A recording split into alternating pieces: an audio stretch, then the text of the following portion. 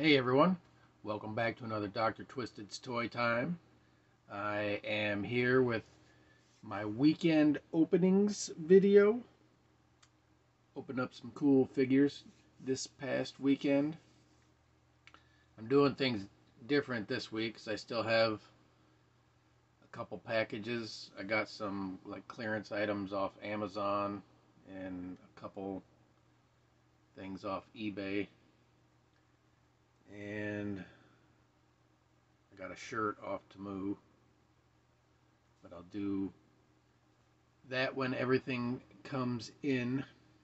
But today I wanted to do the video of the figures I opened this weekend. The next weekend I got some bangers. I'm looking forward to opening those up, but I wanted to have like all the really cool stuff, I think anyway, like right before Halloween. Although I do have some really good stuff today. So let's get started. Alright. First off, I opened up the BK Addams Family figures I got. This Cousin It, which is cool. It's a little wind up. He goes too. I love he got little details on his hat. I don't even know if you can see that, but I believe, I don't know if that's flowers or what that is.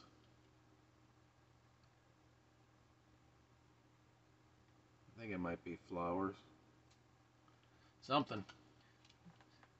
A little tiny design going all the way around the red band. I think that's cool. And Gomez here, which is cool. He's got a feature, like his hands look like they're snapping his fingers. So when you move the lever, it's like he's snapping his fingers. Pretty neat little features. I like how they're doing some cool toys lately. I mean, Burger King has these, and then Wendy's has the little like frosty cups. I didn't get any of those. Well, my friend did. He got the whole set. They're pretty neat. I also opened up this Gremlin. It's supposed to be all die-cast, but it's weird because the arms and the head is like a rubber, painted metallic, but it's supposed to be all metal, so they lied to us. Still a cool figure. I really like this Gremlin here. Love me some Gremlins, so I had to pick it up. On the hunt for Spike now. Also from that I got from Five Below last weekend, and also from Five Below I got this Beetlejuice, which they fit perfectly with the old school Beetlejuice figures. They're pretty much that size. I know these are the cartoon versions. Him and Lydia. We didn't get a Lydia last for the original series, so this fits perfect in with those. So I'm happy to add these to my collection. Let me see. Alright. Finally opened my Darth Maul Black Series figure. I've got a lot of Darth Maul figures, so I kind of liked them in the package. The package art was cool, but he needed to come out. I didn't really have any Darth Mauls this size, except one where he's looking through binoculars. But he wasn't really a figure. I think it was only his arms moved up and down. But this is a really cool figure. I dig it. His Sith saber comes apart in the middle, and he can have two sabers, not swords. But I love the details on his paint.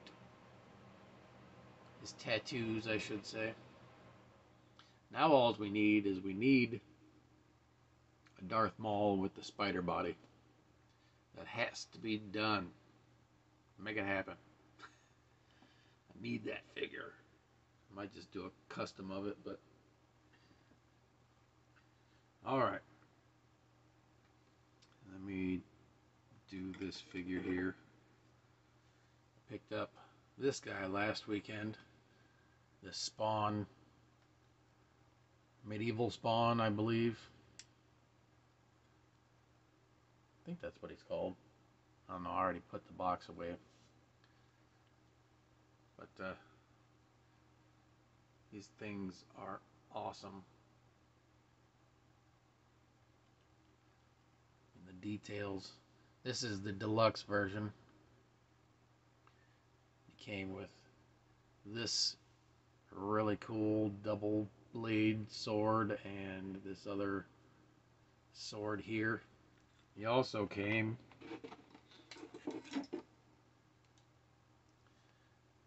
with this big staff. I like how he's got the Spawn logo on it. And it's got little like dragon art. I don't know if you can see that on the bottom of the blade there. And the detailing in the staff, it's like little dragon scales or whatever. And it's got a little needle. Very cool details in these. Not many paint apps though. Todd really doesn't like to do paint apps for some reason. But the detailing is really cool. I love that dragon in the blade there. And then this part's like a dragon head too. And it looks like the dragon tail feather and some more of that intricate detail in the handle. I love this weapon. I have to figure out somebody to hold that one. But yeah, the details in this thing are awesome. You got like the face back here. There's faces on the armor and faces on the knees. Like, it's so cool. Like all the detailing in the armor. Love the face on the chest. And the new like head design, which has another face on top there. Very cool figure. His legs are a little loose, not gonna lie, but I'm happy that he came with a stand. Otherwise he'd probably be falling down all the time. Alright, moving on. I'm starting to build my Justice League Dark team, which I've had several of these figures for a long time in the box. Like this dead man here. This was from the Icon series, like way back. I believe I got this guy from Hastings when I was living in Arkansas. That was 7, 8 years now. Can't believe it's been that long, but he comes with this little like ghost piece, which makes him look kind of creepy when you put it on. He's starting to rise up out of his self in his spirit form. But I kind of like him just like this. I have a different version of him as a skeleton. He's already on display with some other figures. But I wanted to open this one and check him out. He's an awesome little figure. I really like the detailing on him. He's smaller, but he fits great with my other figures. And since he's an acrobat and all that stuff, it makes sense for him to be smaller. Then Etrigan the Demon. I love this figure. This thing is so cool. In the armor. I have a couple different demon figures, but This is probably my fave now. Really love the detail on this armor. You've probably already seen this figure already. It's been out for a while, but goodness, this thing is beautiful. Such an amazing figure. Comes with this awesome sword. I love the spiked gauntlets. Very cool. Very cool. Etrigan the Demon. One of my favorite comic characters. One of my favorite openings. I'll save that one for last. I will show off this one. Finally opened my G.I. Joe Trouble Bubble. I put this helmet on him, or this face, head. Comes with 3 heads, but I just really love the, I don't know if you can get a good look at that.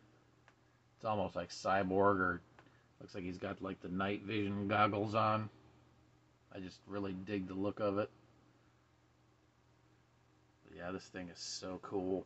I love how you can do the missiles and the gun here. And it comes with one of the mines, which is neat because you can plug it into the back here if you really want to. Maybe if it'll let me. It's not letting me right now. Of course it's not letting me right now. But it's got a little plug right here on the back of the gun, and you can plug your little mine into it. But this thing is so tiny. It's like the vintage one is like 3 times this size. But it's really cool. It makes more sense to be small, where you can just drop it onto somebody. Drop it on the Joes. But this thing is so cool. Always loved the Trouble Bubble. I have 2 different versions of the vintage one. I have the regular one like this, and then I have like a gray camouflage one. It's like the 2nd release, I think. Very cool piece. It's got the like straps to strap him down in. He also comes with his gun. You can grab onto the little handlebars here. This thing is just amazing. I want to figure out some way to hang it from my ceiling. Very cool piece. Happy to have that in my collection. But he also comes with the normal head, which was hard for me not to display him with this one, but from the memories from childhood, but that new helmet just really spoke to me. They also came with the black head, the African American head, I should say. Black head sounds too much like a zit. Alright. Now the final piece in my collection is old Swamp Thing here. This thing is amazing.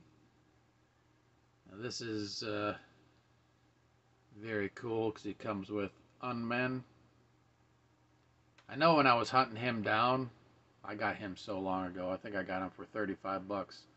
I don't know what he is right now, but I got him way back in the day. And I thought $35 was expensive. But most of them on eBay, they're like mint in package, but missing the Unmen. Because everybody wanted these Unmen. And I needed to have the Unmen, so I waited until I could find one with these amazing Unmen. Very cool little creatures. Show off the base here.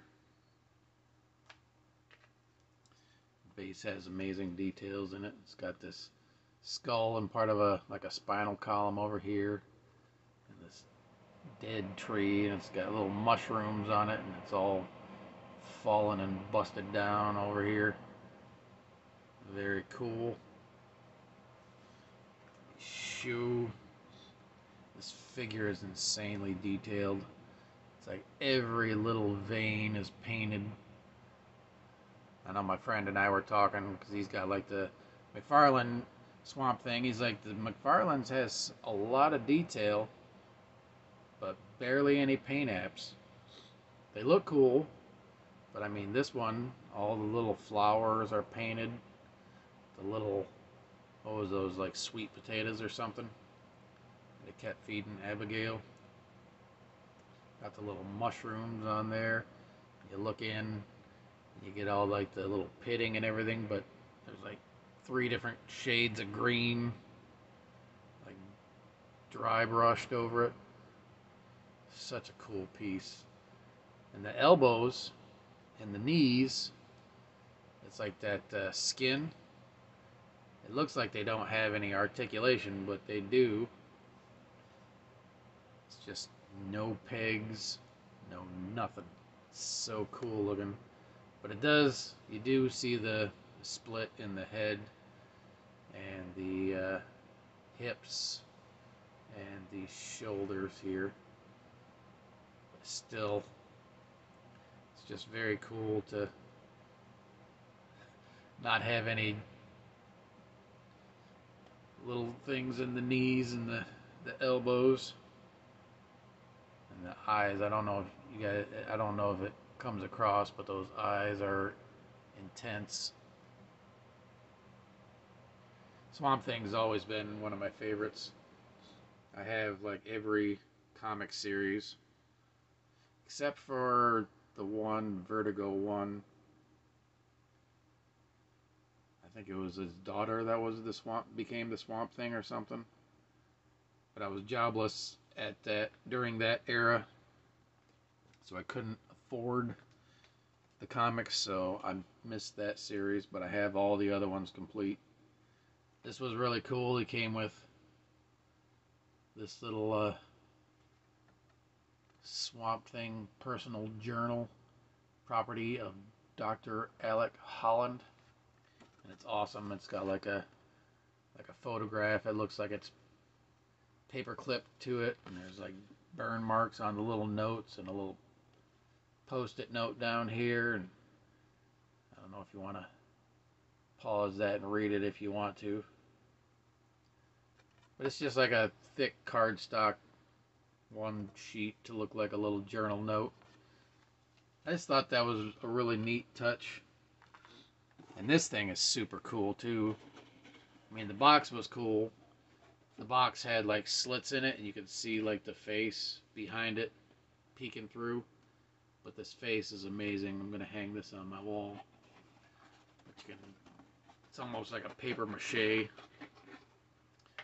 But you pop it open, and it has this part here where you can see the eyes and the teeth, and then you can see the figure in the background where the figure was held in. But it's just super cool. I mean, they went all out with this Swamp Thing here, and that is just amazing. So cool. I'm Swamp Thing. Woo! But yeah, that was some fun figures. I got a few Halloween in there. Started my Justice League Dark, which technically is kind of Halloween, I guess, because they do the supernatural stuff. I think the only human type deal was the G.I. Joe Trouble Bubble. I mean, Deadman was technically human, but he's long past. And Darth Maul, although not human, humanoid. But some fun figures to open and put in my collection. And I hope you enjoyed this video. If you do, like, comment, subscribe, you know the deal. Help the algorithm. And stay tuned for next week, because like I said, I got some bangers. I got some fun ones I've been waiting to open, and some I forgot I even had and were buried. So yeah, I'm looking forward to opening those. The Halloween special, since we got one more weekend before Halloween. Can't believe this month is going by so fast. It's crazy. Crazy, I tell you. Anyway, I'll talk to you all later. Thanks so much for watching. Peace.